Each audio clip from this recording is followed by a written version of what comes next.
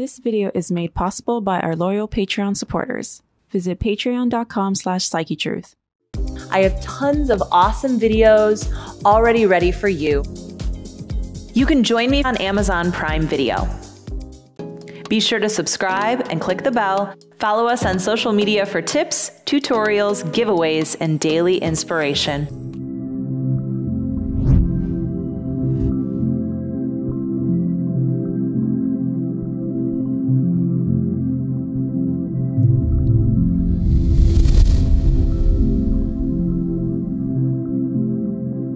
Hi, welcome. It's Julia, and you're tuning into day 8 of this course. I'm so glad that you're here. Today we are targeting our core, so we're gonna burn your belly just a little bit. This is essential for any workout regimen, and yoga is an awesome way to target your core because in this video, we are actually approaching the true core as opposed to just the abdominal muscles. A lot of times we overemphasize crunching, and that's not really what our core is all about.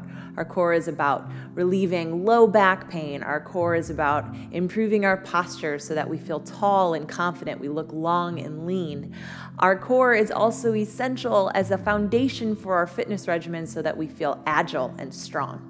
And yoga specifically is awesome for your core because in yoga, we're moving the body through all planes of motion. We're activating our joints in all of their different ranges of motion.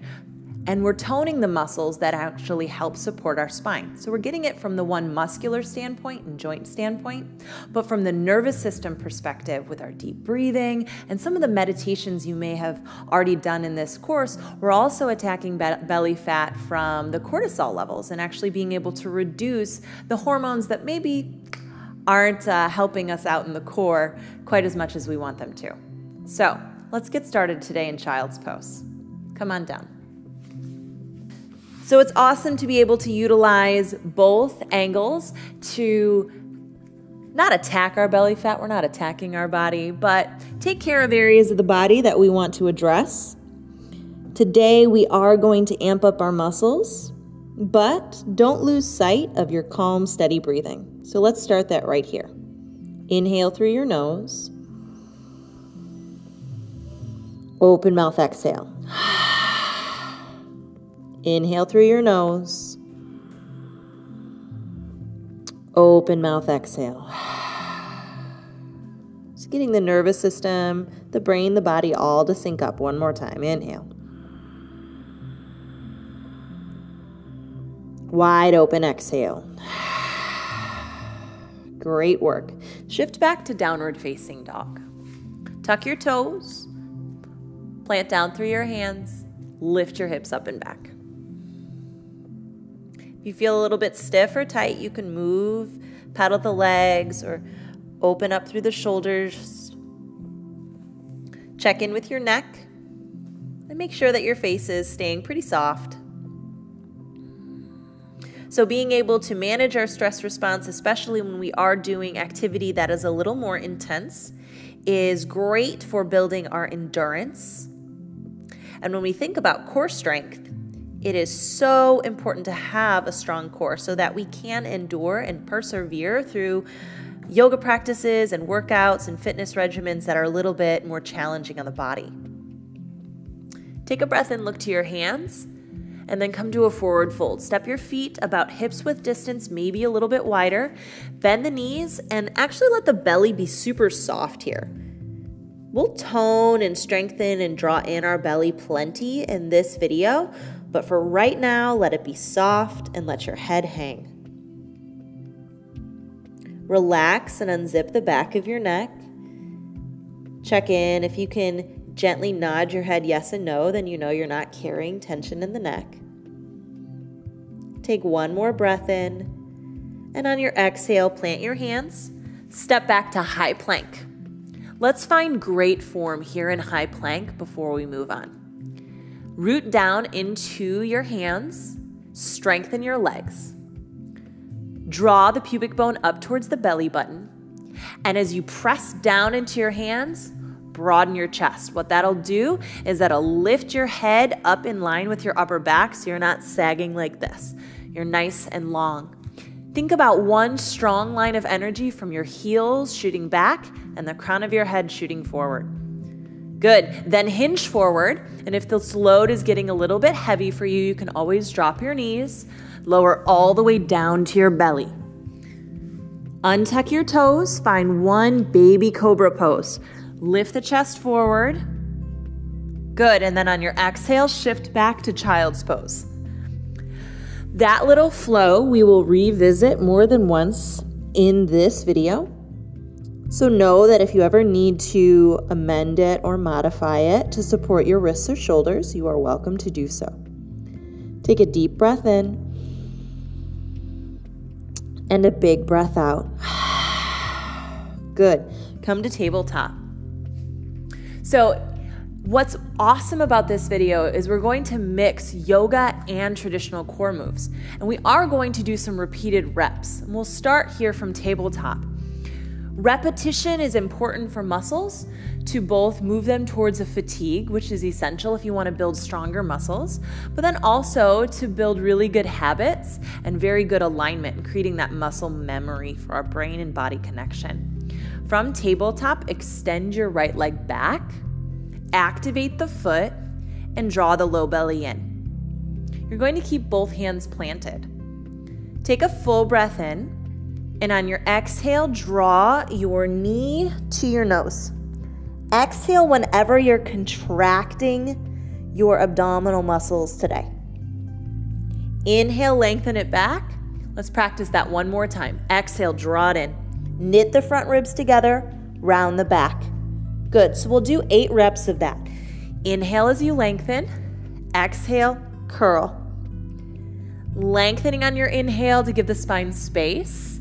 Exhale on the contraction to help stimulate a deeper core response. Lengthen out, knee to nose. Long and strong, pull it in. Lengthen and hug. Let's go for 4. And 3. Last 2. Last 1. Good. Reach your leg out. And then we'll take opposite hand to foot. So the right leg's back, bend the knee. Circle your left hand back, touch the ankle. And if you can grab hold of the foot, go ahead and grab hold. Loop the shoulder, head back, and then kick. So this can be a pretty advanced move if you're newer to it. If you'd like to lasso a tie or a strap around your foot, you're welcome to. You can also just touch the heel. A little balance challenge here. Your core is essential for balance, so challenging those muscles right here. Good. Lengthen the arm and leg back out. Touch down. Now tuck your toes. Step back to a high plank. Hinge forward, and we'll take our little flow. Lower all the way down to your belly. Your knees can always touch down first. A baby cobra pose, lift lightly. And then child's pose, shift back. Take 3 breaths.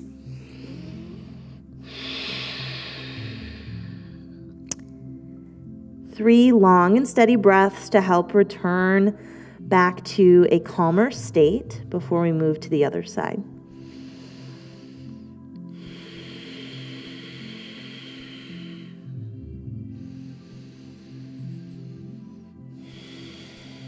Good. Lift to tabletop. So you're finding really good form here on your hands and your knees. Make sure that you're pressing down through your legs just as much as you're rooting through your hands so that you don't stress out your wrists. Let's move to the other side. Practicing a couple slow to find great form. Extend your left leg back. The foot is active. Notice if you're dumping and slumping in your chest, stay lifted, or if you're arcing your back too much. If you are, draw the low belly in. Take a full breath in, and then knee to nose, hug and breathe all the way out. Notice when you breathe out, it helps you harness and hug in a little bit tighter. Inhale, lengthen, and do that again nice and slow. Hug. Great. So let's take some repetition. Lengthen out, hug in. Find the breath to movement connection. Long and strong on your inhale. Hug in nice and tight on your exhale. Let's go for 4, 3, 2. Last one. Good. Extend your leg, bend your knee, and then circle the right hand back to either touch the heel or grab hold of the foot. Loop the shoulder head back and then gently kick. Continue to root down through the grounded shin and hand so that you're nice and solid in your base. Open up your chest. Great. Extend your leg and arm away from one another. Touch your hand and knee down, and then step back to your high plank. Hinge forward, lower all the way down. A soft little cobra pose, inhale. And then child's pose, 3 breaths to reset. You can take a moment here to roll the wrists as well. After tabletop and an extended hold, the wrists might need a little bit of relief.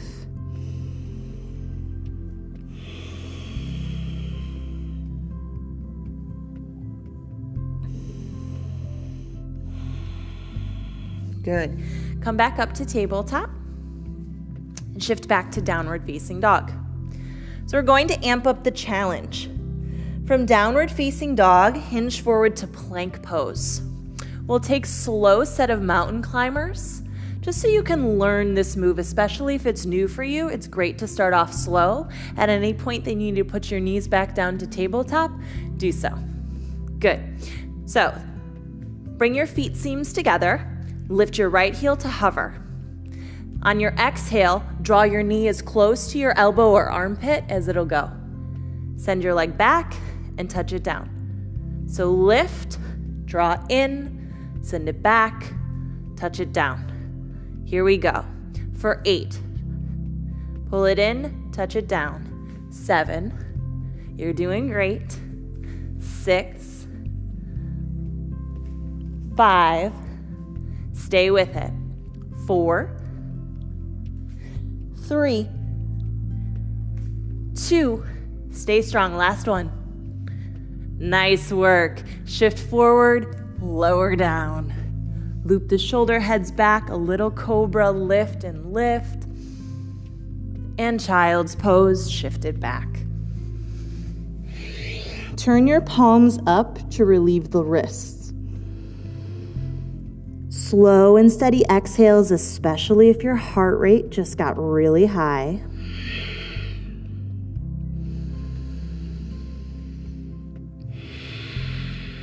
You might remember from our interval training day that letting your heart rate get up really high and then bringing it down with slow, steady breath is hugely impactful for the body. Helps us burn more calories and actually strengthens our heart muscle. Good job. Lift up to tabletop. We're going to take a supported side plank. So for side plank with a little bit of support, you're going to come onto the right knee and spin the toe behind you so that you can step your left foot out. So as you position here, you may notice that coming up onto your finger pads of your grounded hand might be more comfortable, especially if you tend to dump in your wrists, or if you need to, you can always put a block under your hand. I like my hand nice and flat. Just make sure that if you do flatten your hand, you're using your fingers as much as you're using the heel of your hand, because you don't want all of it to go right into the wrist. Good. With the extended leg lifted up. Now, reach the top arm over your ear. And as you draw in, I want you to aim for in front of your belly button. So instead of coming up over the side of you, come forward. Take a deep breath in. On your exhale, remember, exhales for contraction. Pull elbow to knee. Good. Lengthen. One more slow time pull. Good. Let's go for 8 reps. Lengthen and pull. Reach and exhale. Get long. Draw it in. Reach and hug. 4, 3, 2. Last one, and let's hold on this one. Breathe all the way out. Find the contraction deep in the belly, and then touch down. Take a little cow and cat to relieve the spine. Inhale into your cow, and then round the spine. Exhale into your cat. Press into your hands. One more time, cow pose. And one more time, cat. Good, so let's take that on the other side. Extend your opposite leg out, and again, find a nice position for your hand so that you feel supported and you're not dumping into the wrist. Now lift the leg and extend the top arm over your ear. We'll do a couple slow. So as you exhale, pull in and let your elbow and knee meet, or come as close to meeting as you can in front of the body instead of above you. So you're hugging towards. And if you don't quite touch, that's totally fine. Take the action of them touching. Then reach out and breathe in so you feel that big length. And then exhale, hug in, either as close as you can or actually touch. Good, so let's take some repetition. Lengthen and draw in. Lengthen, hug. So you're breathing in as you reach out. Exhale as you draw in. Lengthen, squeeze. Let's go for 4, 3, 2, last one. Good, reach it all the way out and drop your hand and knee down. Shift back to child's pose.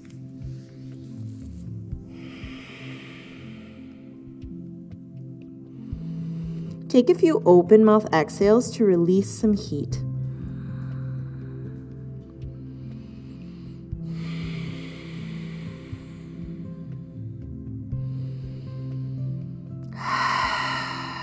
Great job. Come up to a seat, and we're going to come all the way down onto the belly. So lower yourself down. So when we think about the core, it's sort of old school thinking to think of the six-pack, because actually your core has so many different layers of muscle. And one of the great things about yoga is that we are targeting all of those layers. One layer that we often forget about are the muscles that actually line our spine, the backside of our core. So we'll strengthen those muscles here with some locust lifts. So extend your arms out to your side. Lift your arms up and then send your fingertips as far back as they'll go. Then lift your head. So you're thinking about lifting from the back of the heart first and then the head so that you're keeping the neck safe. If this feels like plenty for you, then you just keep your legs down. If you'd like to lift the legs and you have no low back pain, lift your feet off the ground. Take another breath in and then lower. We'll find some repetition with that movement, linking our breath with our movement. Inhale as you come up. Exhale, lower. Lift and lower. Keep your head in line with your upper back as you lift and lower. Reach through your fingers and toes as you lift and lower. Let's take 4 more. 4, 3, everything up. 2, and let's hold up on 1, all the way up as high as you can go. And then take in a little sip of air, lift higher, and all the way down. Stack your hands, lay your forehead down, and then wash your heels side to side. That little bit of movement in the hips and the legs just releases the tension in the low back.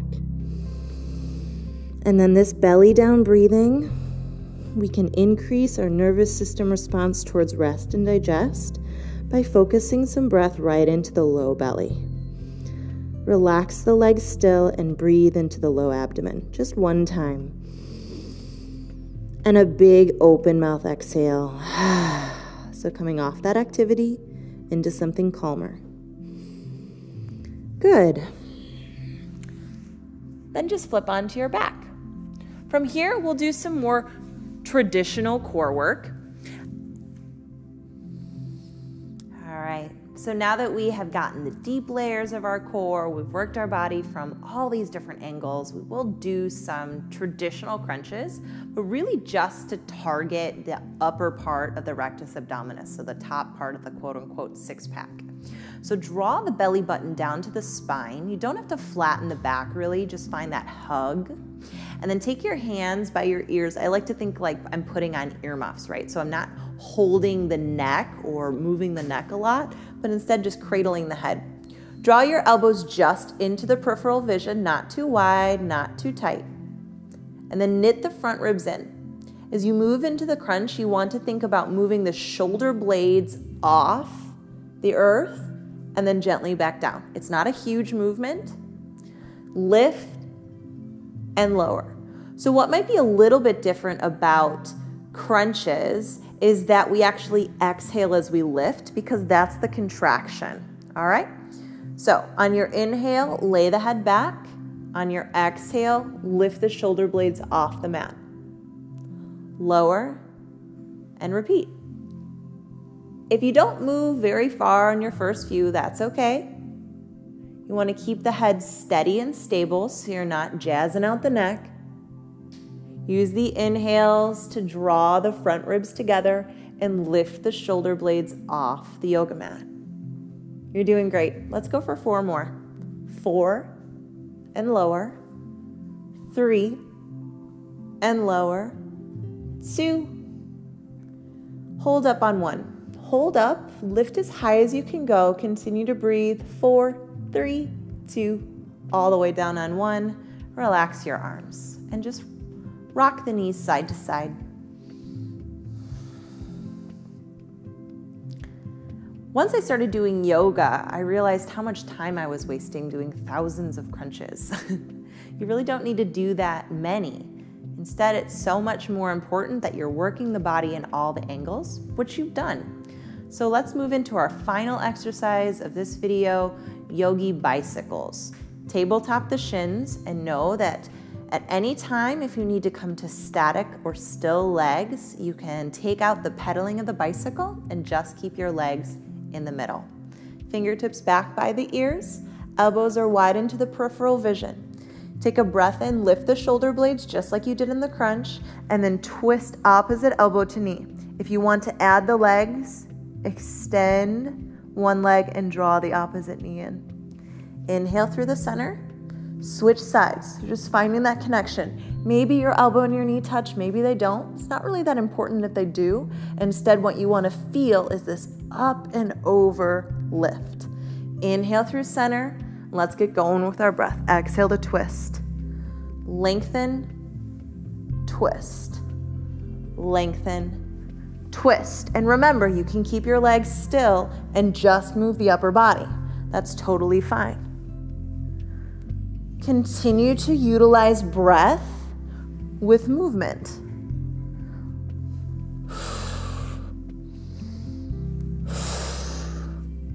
Let's go 4 more. 4 on each side. 3. You're doing great. Last 2. Last 1. Good. Lay the head down and hug the knees to your chest. Rock side to side. Good. And then just drop both of your knees over to the right. Take a little supine twist and start to relax your breath.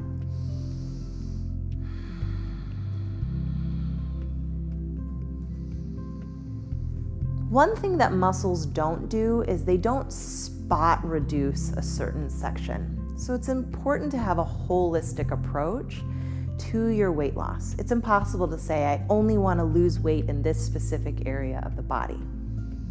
But what we can do is make certain muscles stronger so that we improve our posture, so we feel stronger in all of our activities.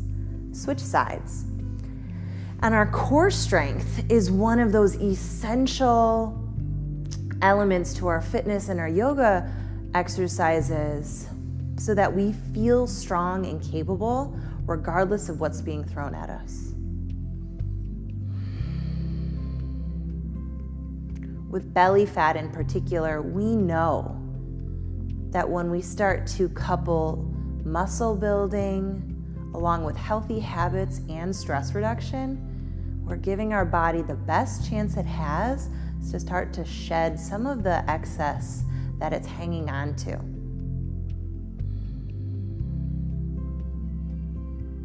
And belly fat in particular is something that sometimes we feel self-conscious about.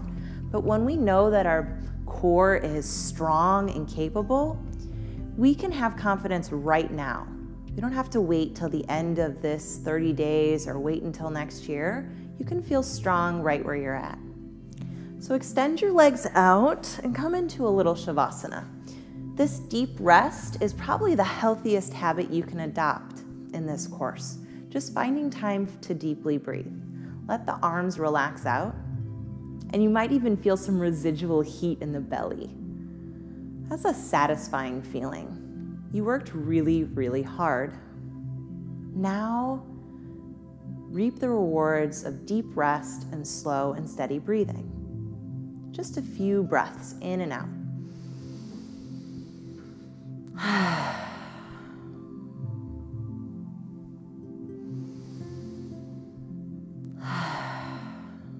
One more time. Biggest exhale of your day. Good. Stretch the arms, point your toes, roll to your side, and press yourself up to a seat.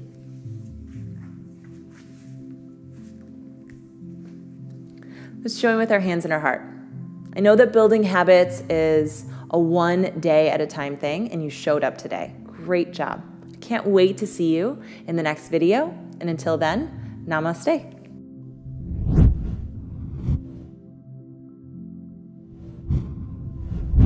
Hey there. So your bonus tip today is all about sugar. You probably knew that this topic was coming, so bear with me. Yes, sugar is in everything, or so it seems. So I want to give you some tips so that you can start to get real about how much sugar is in your diet and some simple fixes that you can do right away so that you reduce the total amount of sugar that you have in your diet without feeling deprived. So, first things first, when we start to eat healthier, certain things come up like smoothies, and this is a huge one. I want to make a smoothie. I want to use maybe a non-dairy alternative in my smoothie.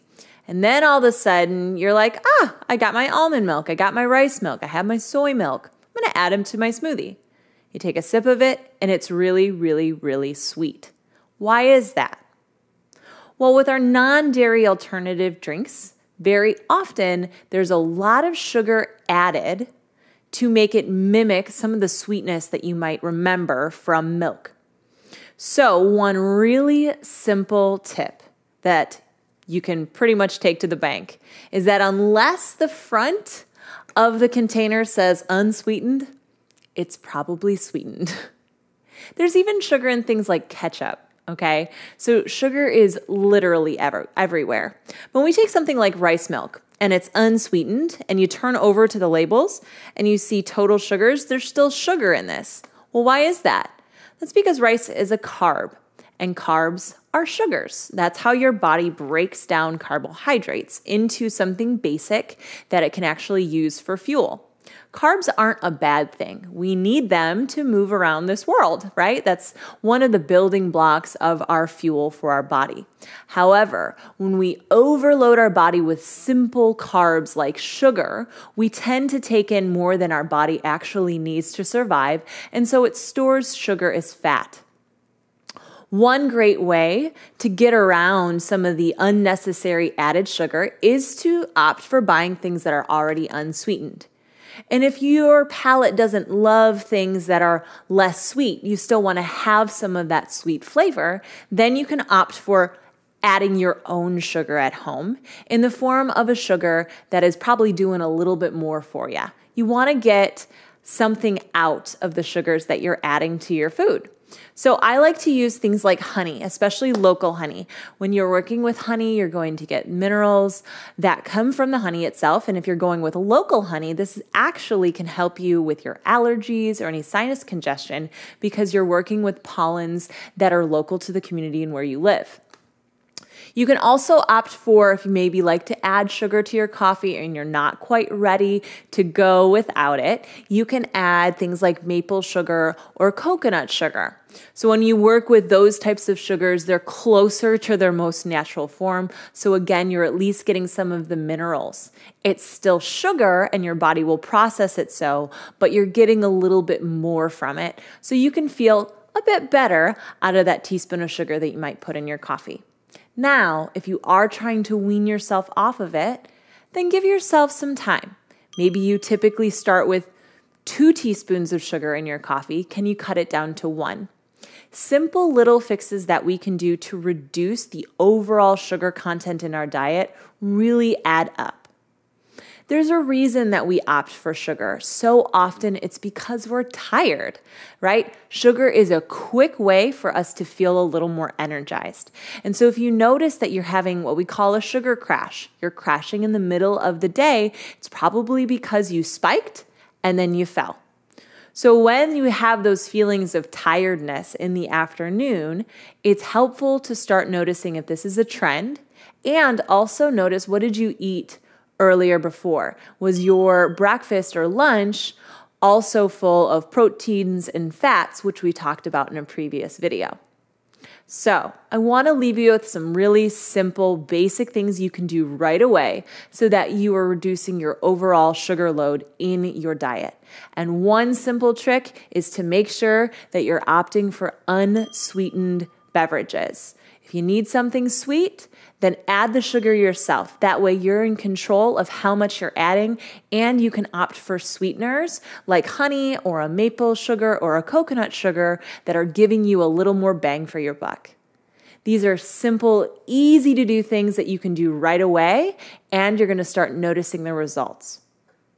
You're doing a great job with this challenge, and I am so excited to be there with you step for step. Keep up the great work. I can't wait to power up practice with you. So if you feel like you want to dive right in, I encourage you to do so. You can join me on Amazon Prime Video. Introducing Yoga Plus, offering a free series every month with over 300 different videos. Take control of your health. Work out anytime, anywhere. Yoga Plus. Download now for free.